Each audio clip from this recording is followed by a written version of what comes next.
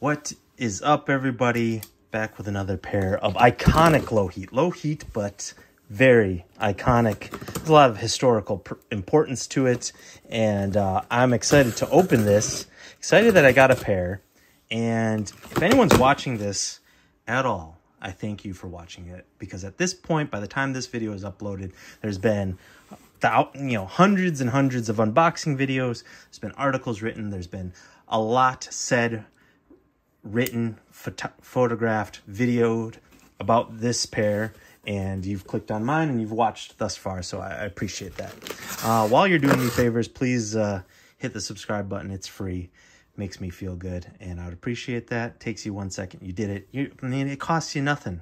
I know sometimes people are stingy with their subscribes, but I do sneaker reviews, sneaker unboxings for the most part, so if you like that stuff, you're not going to be bombarded with videos. So anyways, here they are.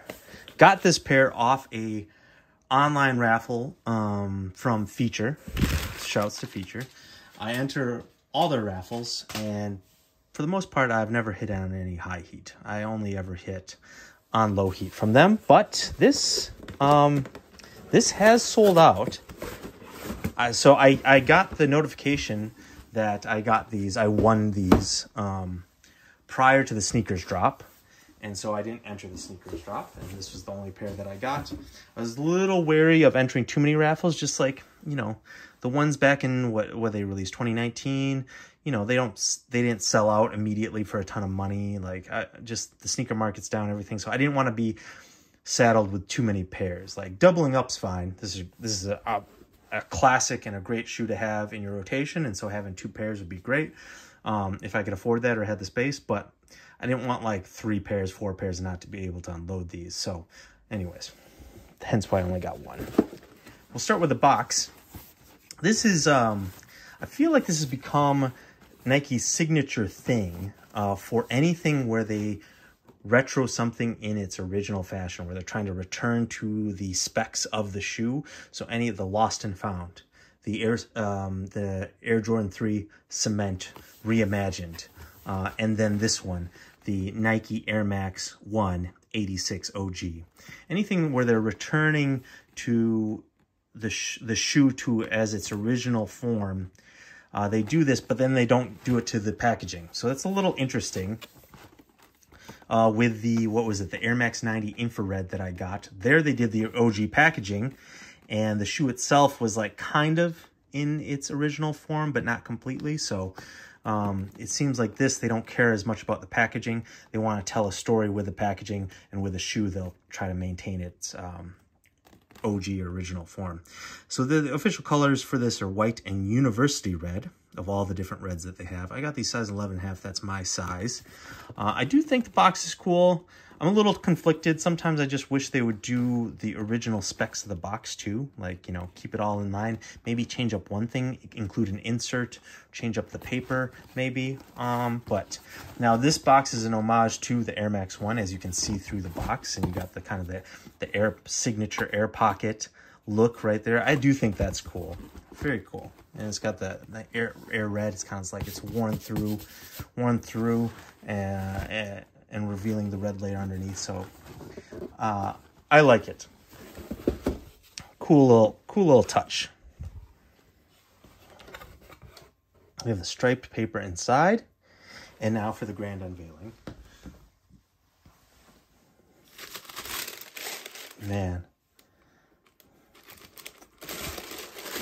this is just a great shoe. What's great about it is it screams retro from this mesh nylon upper, and it's designed big midsole, but it's, retro is in, it's popular right now, but it's also at the same time such a clean shoe. You can see why this has held up over the years. It's sometimes if you do things really well the first time, they're obviously they'll be popular then, and then they'll hold nostalgia, and then they'll become iconic, and then anytime anything's iconic, it stands the test of time. So that's kind of like the order of things. But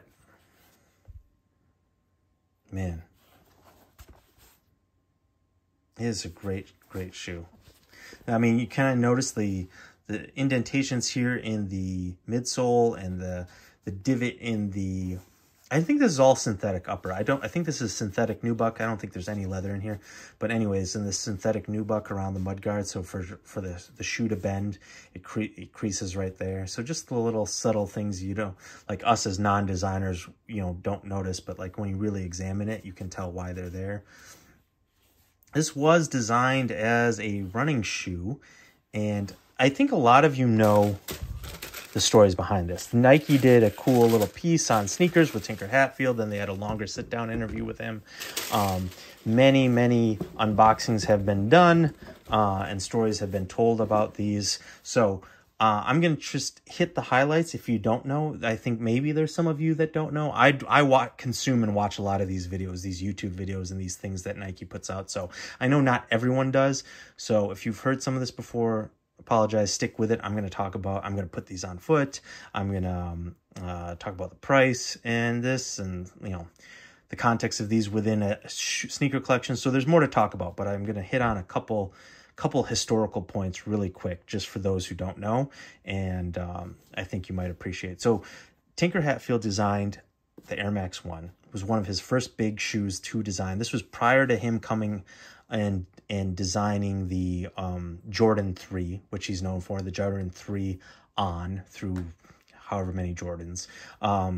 This was his first big sneaker design project with Nike. They wanted to...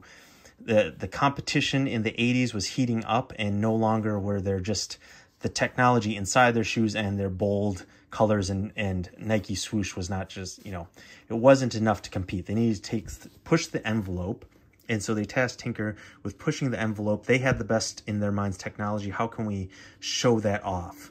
It's not just function anymore. We need to, you know, look cool as well. He took a trip to Paris. Tinker started in architecture, and I think he actually was tasked with designing some Nike buildings on campus in Oregon at first, back in the early 80s, and then he moved over to shoe design and sneaker design. And he saw the Pompidou building in France, which kind of has the stairs on the outside and everything is on the outside. So that gave him the idea of exposing the air inside. Now the airbag was not new for this model. Air units had been in Nike since, I think, 78, the Air Tailwind. And of course the Air Jordan 1 and the various other shoes had airbags just always enclosed. This was Tinker's idea to expose the air based on the inspiration from the Pompidou building in Paris. And I think that's very appropriate with a new age designer, you know, rest in peace, Virgil Abloh. He was an architect and an engineer first and foremost, he would say. And he also, you know, here's the roots of deconstruction right here in this Nike Air Max 1. Like long before Union deconstructed the Jordan 1 and Virgil was deconstructing things on the 10, long before that, and I know there's been other designers prior to them doing deconstructed work. I'm just saying things really popped off for deconstruction as a design aesthetic in the last few years. So acknowledging all the other people who do deconstructed work. I'm not saying that, just in the context of sneakerheads in the last few years. But long before, Tinker was kind of deconstructing and exposing the inner workings of their Nike's technology in the Air Max 1 in 1986. So they call this the 86. So the Air Max 1 debuted in 87. Why they call this the 86, if you didn't know, this you might have heard of, because this was the story around producing this version this year in 2023. Why is it called the Big Bubble? Why is it called the 86? Why did some people not like this when it first came out? Because they didn't know the full story. Even like OG sneakerheads didn't know the full story of like the purpose of this and the purpose of this shape. Because generally speaking, Air Max 1s have a smaller exposed bubble unit, and they look like this. These are the clot Air Max 1s. I'll get into sidebar on these. I'll come back to it. I don't want to ruin my flow here, but sidebar on these in a moment.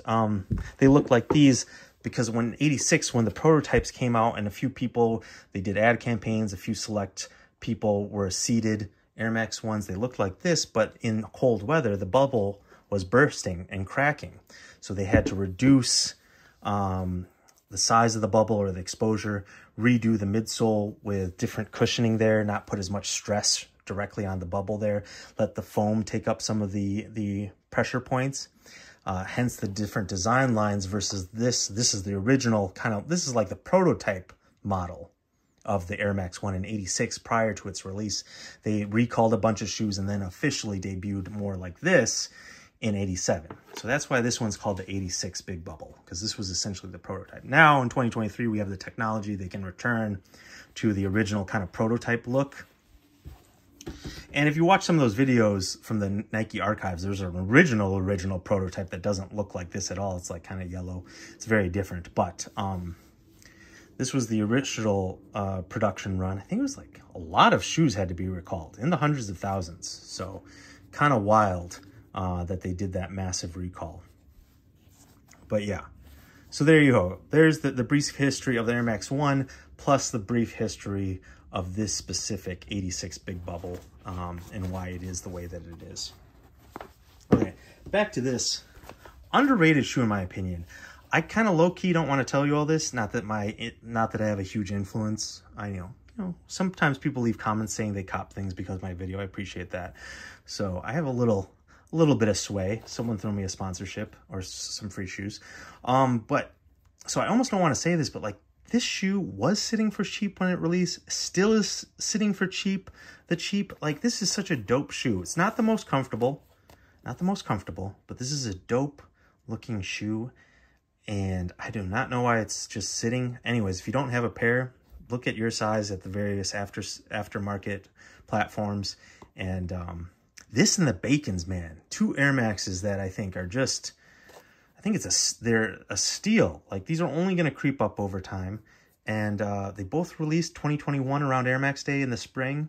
And even back then, that was kind of maybe the tail end of the sneaker hype, but it was still in the sneaker hype bubble, pun intended.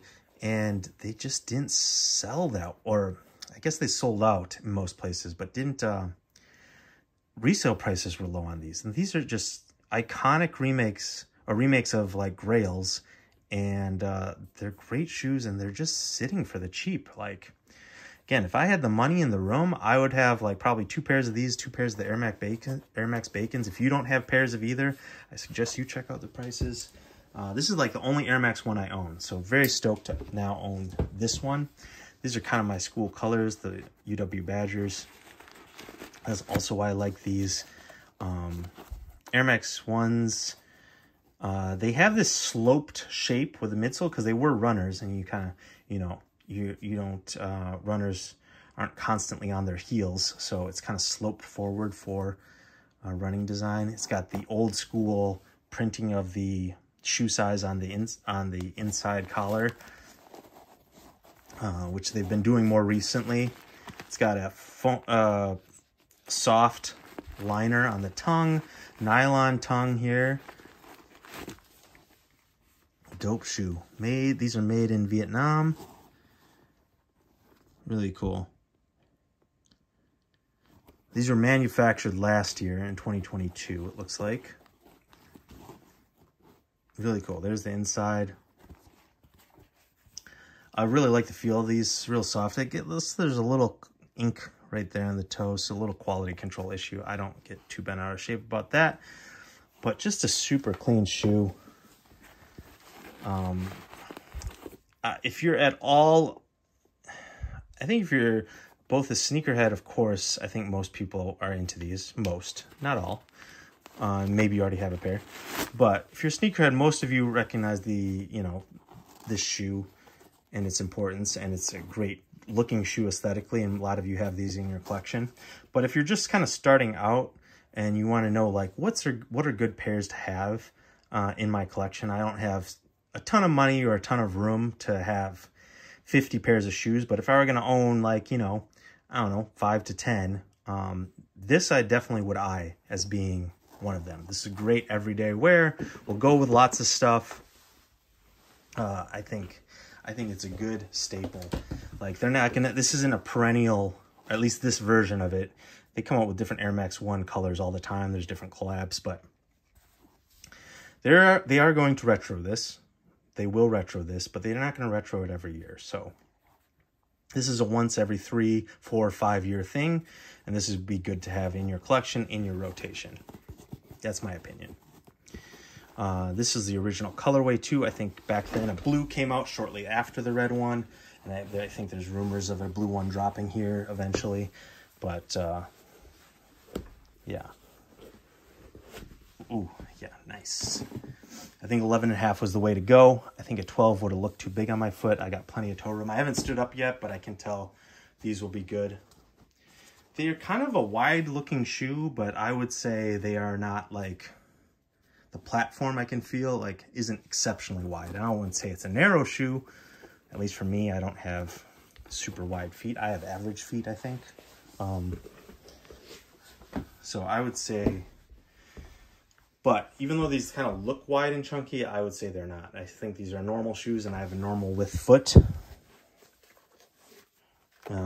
So yeah, no extra set of laces. I don't think the originals came with extra laces, so that's kind of par for the course here. I do think these would look pretty sick with a pair of red laces though. They would look nice. And yeah, shouts to the, you know, one of the greatest sneaker designers of all time, Tinker, and the Pompidou building for this inspiration. Can you imagine he doesn't take that trip, or that building isn't designed? You know, we would never have airmaxes.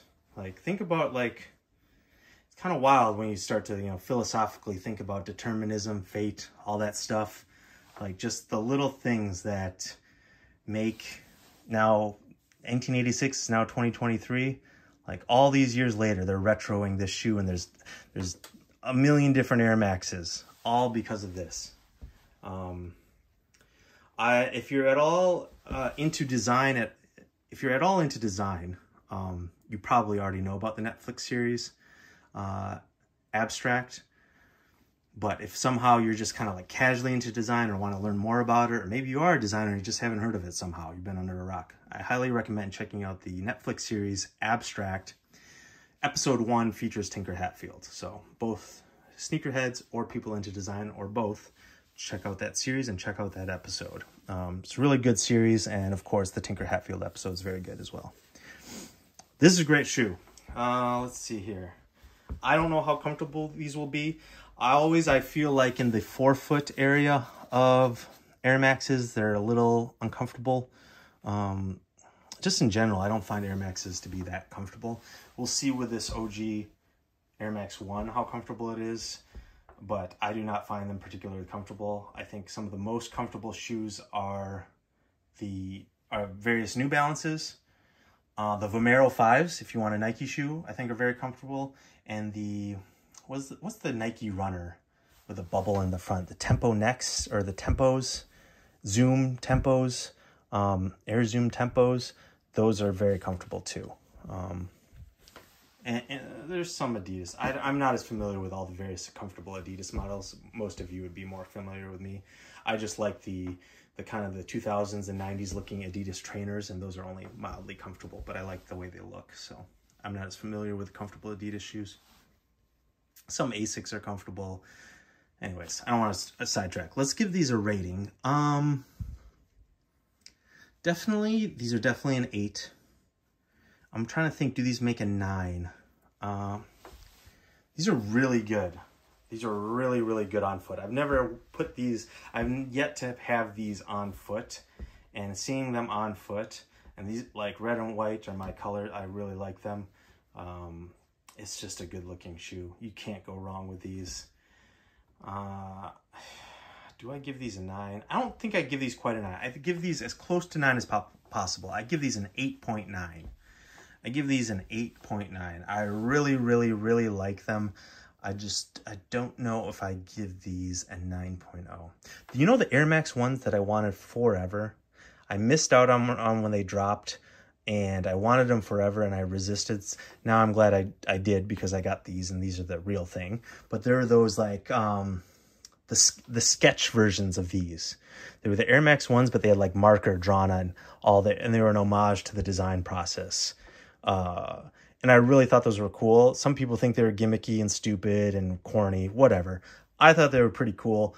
I missed out on them in the resale. I just didn't want to pay resale prices for them. And if you know about them, yeah, drop a comment. Drop a comment if you liked them or not.